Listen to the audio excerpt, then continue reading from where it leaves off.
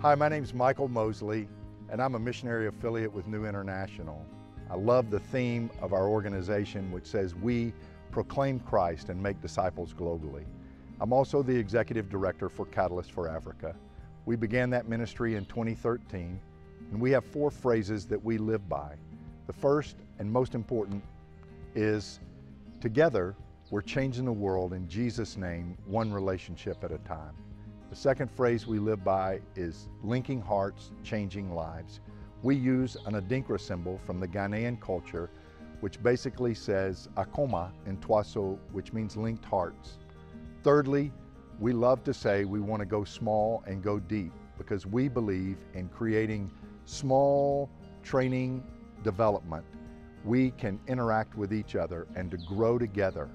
And that has been so effective and so important, not only for our African leaders, but for everyone who's participating in it. And it creates a model that helps to transform the way people grow together, challenge each other.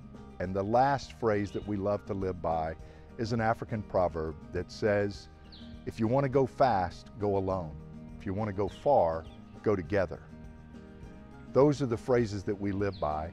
And as we have seen over the past 9 years, God has truly used these to help transform communities in 16 different countries throughout Africa. We love what we do at Catalyst for Africa, and we would love for you to partner with us as we say together, we're changing the world in Jesus' name, one relationship at a time.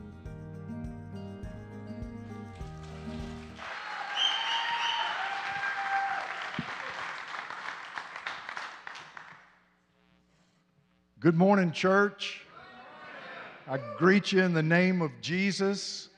So glad to be with you all this morning. And as I was talking to Pastor Arlene this morning and I was watching people come in, the Lord was saying to me, this is the kingdom of God.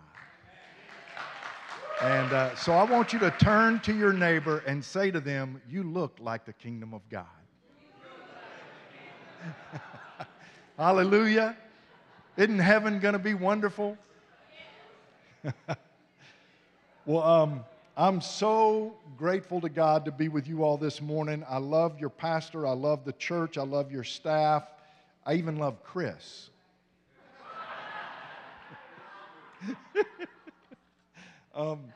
So I guess the first thing we need to ask is, how many Philadelphia Eagle fans do we have in the house?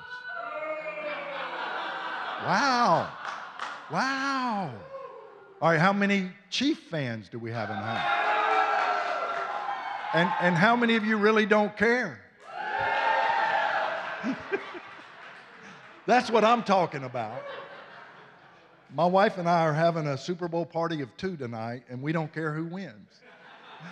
I do want to introduce to you my beloved. This is my wife, Pam. If you could stand up and let everybody see how beautiful you are. Come on, see you.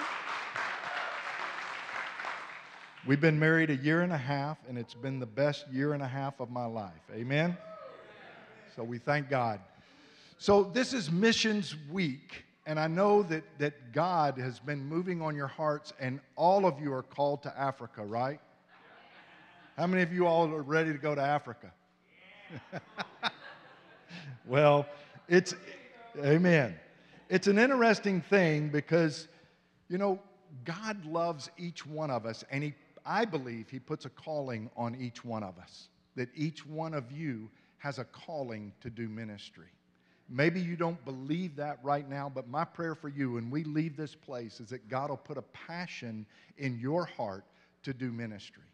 Because men and women, there are lost people outside the walls of this church who need you, not me or Pastor Arlene or Pastor Kip or Pastor Chris. They need you to be that voice of healing and reconciliation. Amen? So as you saw in that video, I've been doing Catalyst for Africa ministry for the past, really, we're celebrating 10 years in April.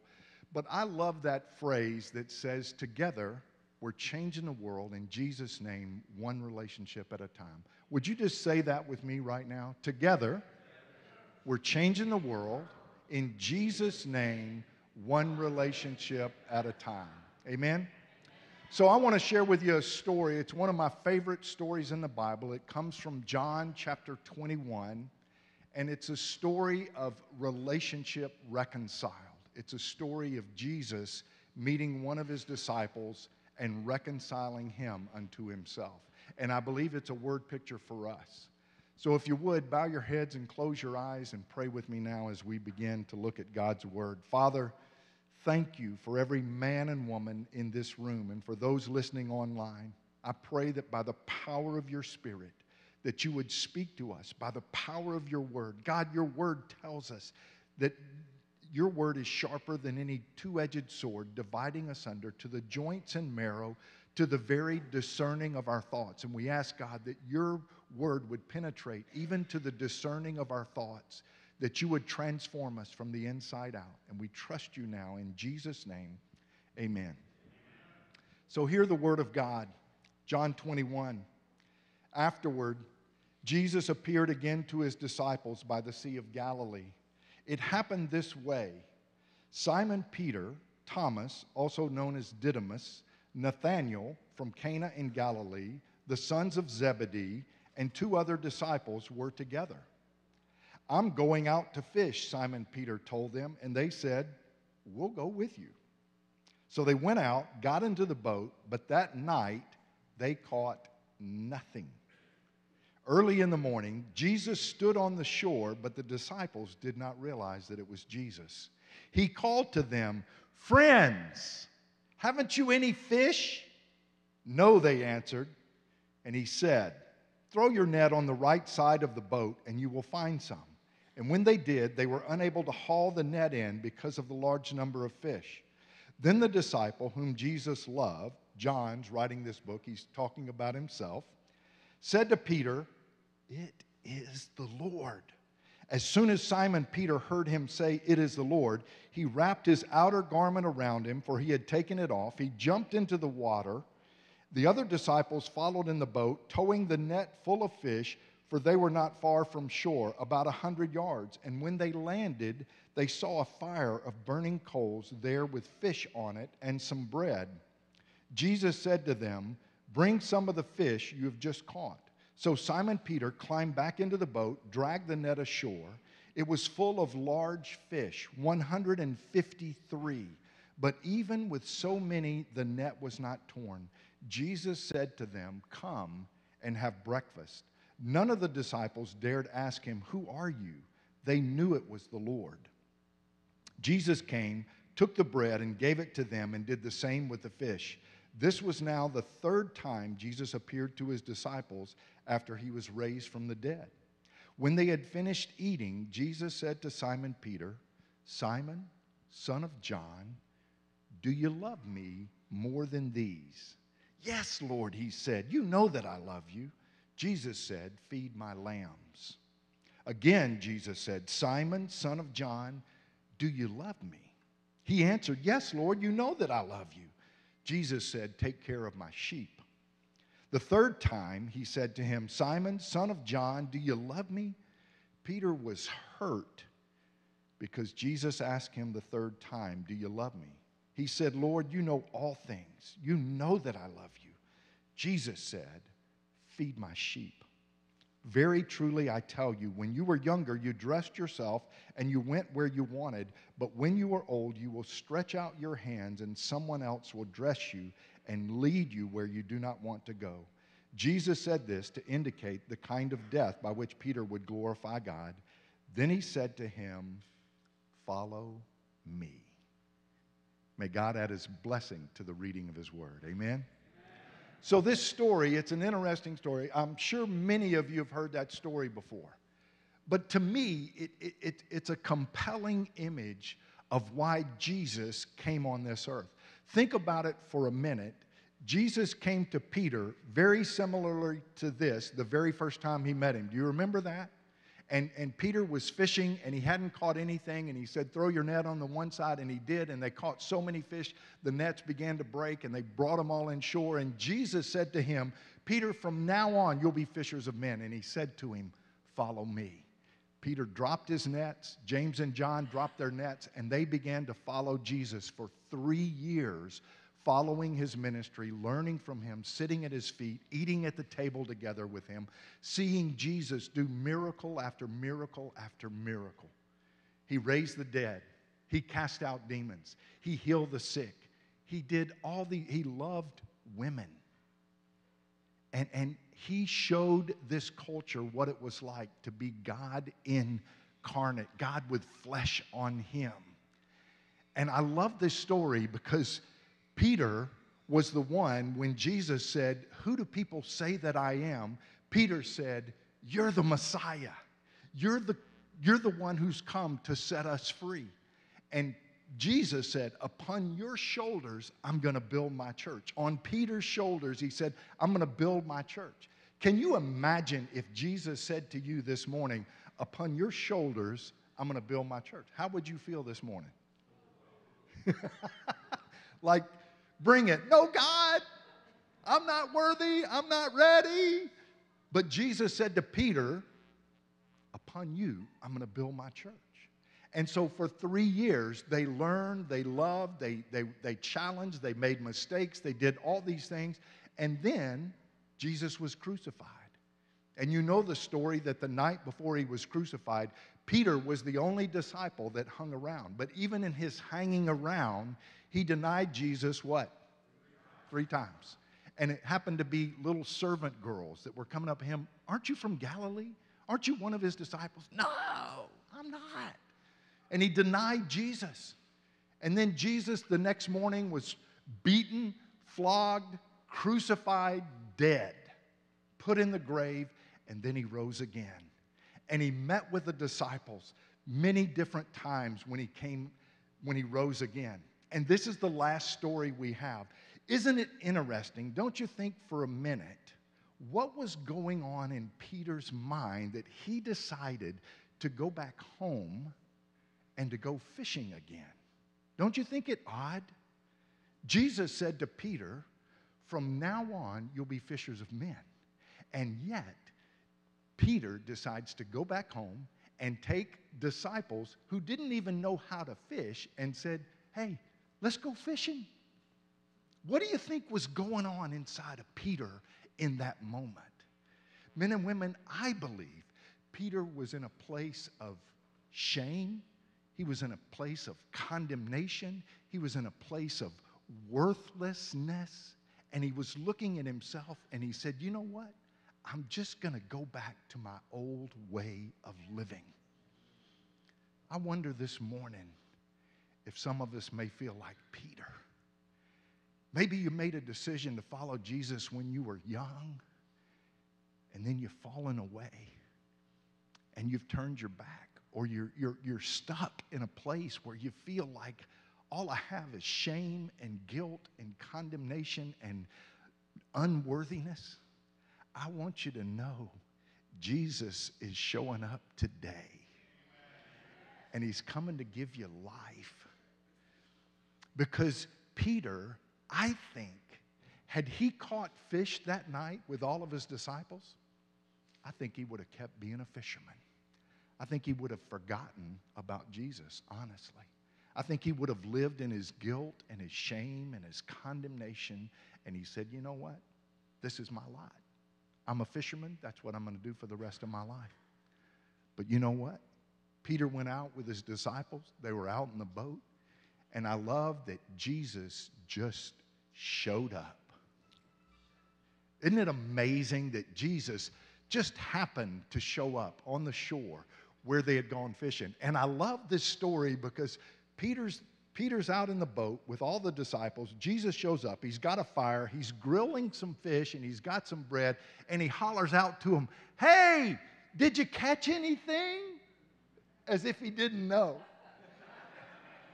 And they're like, "No, we caught nothing." And then he says, "Throw your net on the right-hand side of the boat." And they did, and they caught 153 large fish. Now, I know some of you have been educated in seminary and you've studied the Bible. So I want to ask you a question. Why were there 153 fish? Anybody know? Anybody? No? Well, I'll just tell you, I don't know either.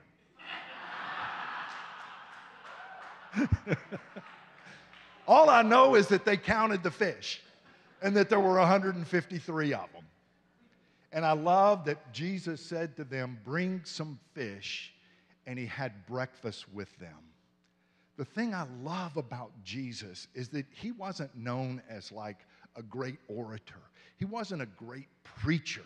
He was a person that just wanted to get down and sit with you and have a meal with you. That's the kingdom of God, men and women. That's why I do what I do with my African leaders all over Africa. I've been in 21 different African countries, and every time I go and I do our leadership training, and we have a small group of men and women that gather around the table, and we spend more time saying, tell me your story. Tell me where you've come from. Tell me how Jesus came into your life. Tell me what God's calling you to do. And as we spend time around that table, and we do that for 3 or 4 days, by the end of our conference, my African brothers and sisters say to me, this has changed my life forever. Because they use what we did over a 3-day period, and they go back into their own village, into their own place of ministry, and they build relationships, one relationship at a time. So Jesus has come, he's built the fire, he's cooked the fish, and he's had this amazing meal with these disciples, and they know it's the Lord. But here's the kicker, men and women. After the meal, Jesus says to Peter, can you just step aside over here? And so Peter is away with Jesus, away from the other disciples. And he says to him, Simon, son of John, do you love me more than these? And I don't know what the these is. Maybe the these is the fish. Maybe the these is the disciples. Maybe the these is his home village, his hometown, his identity, where he's come from. But he said to Peter, Simon, son of John, do you love me more than these? And to Peter, he's known as being impetuous. And he's like, oh, yes, Lord, you know that I love you. And he says, feed my lambs. And it's very intentional. Feed my lambs. What's a lamb compared to a sheep? A baby. That Jesus told Peter, look after the little children first, I believe. Go after the children. And then he says to him a second time, Simon, son of John, do you love me? Oh, yes, Lord, you know I love you. And then Jesus looks at him a third time. And he says, Simon, son of John, do you love me? And he says in the word that it hurt Peter. And I can imagine Peter breaking down in that moment, falling on his knees at Jesus' feet and feeling all the shame and all the guilt and all the unworthiness and the betrayal, everything that he was feeling because Jesus was pushing into his pain. Men and women, I want you to know Jesus wants to push into your pain, not to condemn you, not to wound you, not to hurt you, but to redeem you. Amen? And so in the midst of that, as Peter, I believe, is on his knees, and I believe he's weeping, Jesus says to Peter, when you were young, you dressed and did as you want. But when you grow old, other people are going to dress you and extend your arms where you don't want them to be extended, meaning he was going to be crucified too. And the last thing that Jesus said to Peter was one of the first things that he said to Peter, follow me. Men and women, we're in this church this morning because Jesus showed up at the lakeside and he redeemed Peter. Amen? And in that moment, in that koine moment, when Jesus was one-on-one with Peter, he redeemed Peter. He forgave Peter. He established Peter. And he said, it's upon your shoulders I'm going to build my church. And after that, Peter was the one who went and preached the gospel, and thousands upon thousands came to Christ. You know, Jesus didn't lead that many people unto himself. You know that. He wasn't a great evangelist, but Peter was. And you know why he was? Because he showed up at the lakeside, and he redeemed him in his brokenness. Now, men and women, Jesus wants to do the same with you. He wants to redeem your hurt. He wants to redeem your shame and your guilt. And not only that, he wants you to go outside these walls, and he wants you to find broken, hurting, wounded people and just say to them, do you love Jesus? And just listen to what they say. Do you love Jesus? Oh, yeah, I love Jesus. Yeah, but have you been forgiven? I can't be forgiven. You don't know what I've done. Jesus redeems us from all of it, men and women. This is the missionary message, that we would just show up on the lakeside and cook a hot dog next Saturday.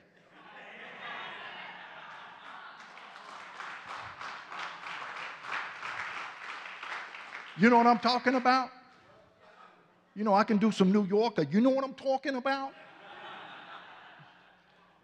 I mean, extend that hot dog in the name of Jesus and say, it's for this time that I come as a voice of reconciliation, a voice of healing, a voice of salvation. And that most people aren't going to listen to somebody looking like me. You know what I'm talking about? I mean, I got a tat, but you know, some of y'all are like covered.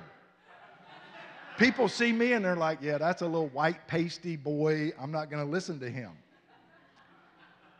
But God's gonna bring people across your path that only you can reach.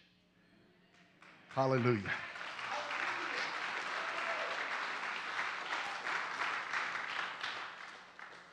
Men and women, we need to change the world in Jesus' name, one relationship at a time, one hot dog at a time.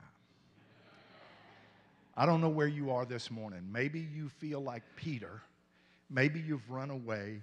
Maybe you're hurt. Maybe you've got guilt and shame and unforgiveness and whatever it is. I come today to beg you, to plead with you, to say, do you love him? Do you love Jesus? Because he loves you. He loves you. He loves you so much, you've heard it, that he gave his life that you might find salvation in him. I don't know where you are this morning, but Jesus wants to give you life. But he wants to give you more than that. He wants to give you the gift that you would be a life giver to those outside these walls. Amen? Would you pray with me now? God in heaven, we bless you and we thank you for your goodness and your faithfulness. And Jesus, we thank you for showing up on the lakeside and pulling Peter aside and redeeming his guilt and shame and unworthiness in a moment. And you changed the world through that guy. And God, I believe this morning you want to do the same in this room. And if there's anyone who's feeling shame and guilt and unworthiness, Father, I pray they would just lay it at your feet. They would cry out and say, Jesus, I do love you. I do want to follow you. And that, Lord, you would use them to reach people in this community and around the world with the good news that you alone are our salvation. And so, Father, I pray by your Spirit, redeem those that are hurting this morning and allow us to be the voice of healing, salvation, reconciliation, that we can change the world, Jesus, one relationship at a time through you. And we pray this in Jesus' name. Amen. Amen. God bless you. Let's all thank Michael. Michael, where are you going? I was going to hug you.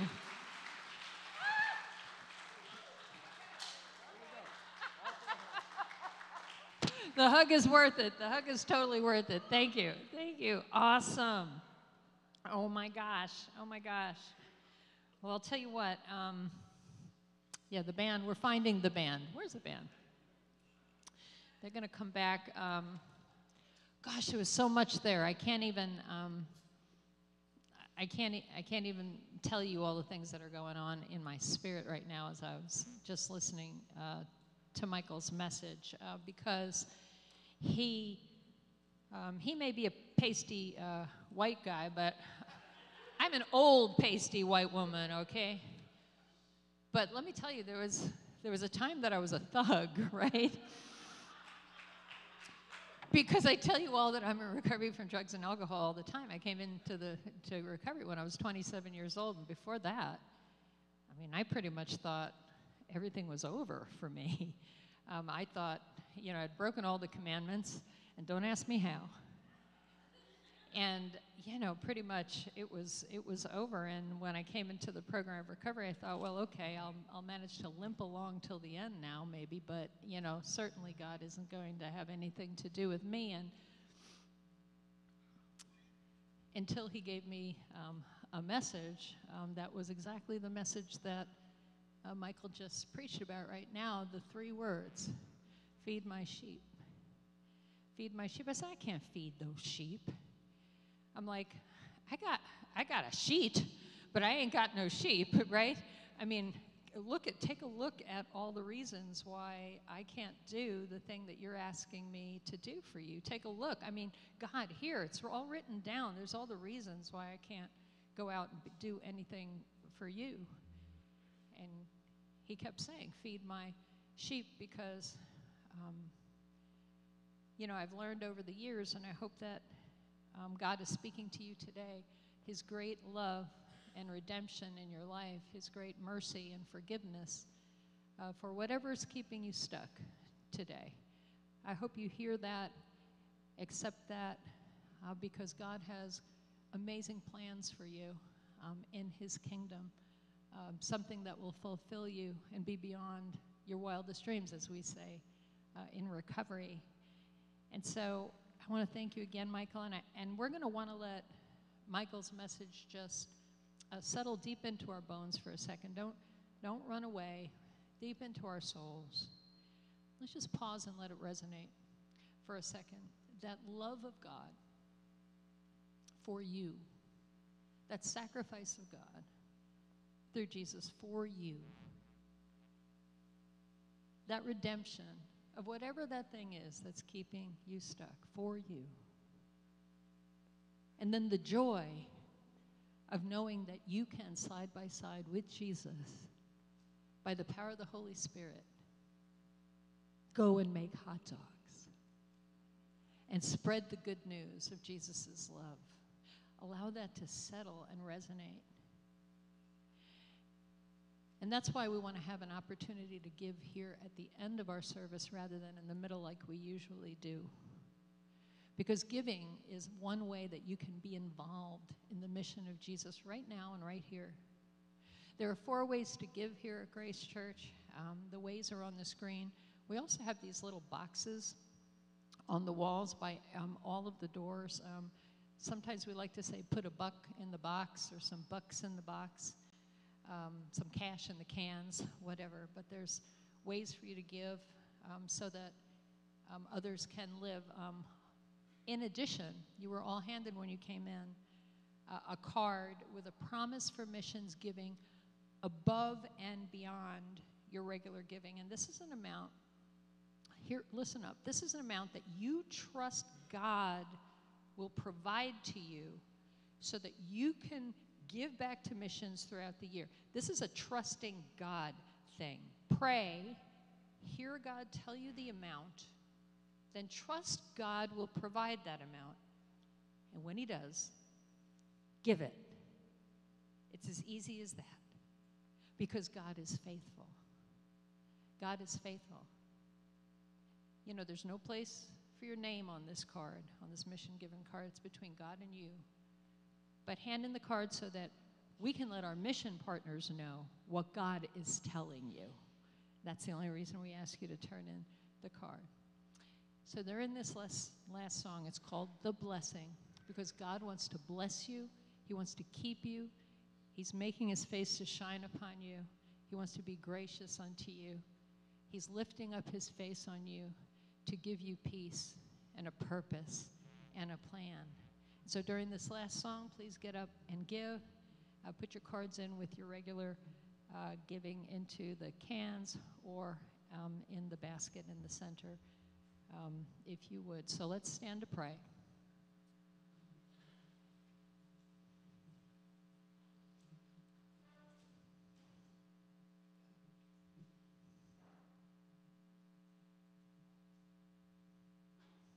God, we thank you for your love and your grace.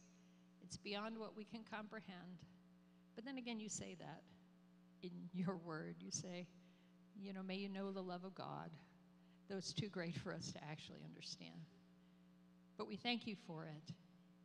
And we pray for your financial provision so that we can give so that others can live. Bless this, bless us, bless our partners, bless those that will be blessed. We pray it in Jesus' name. Amen.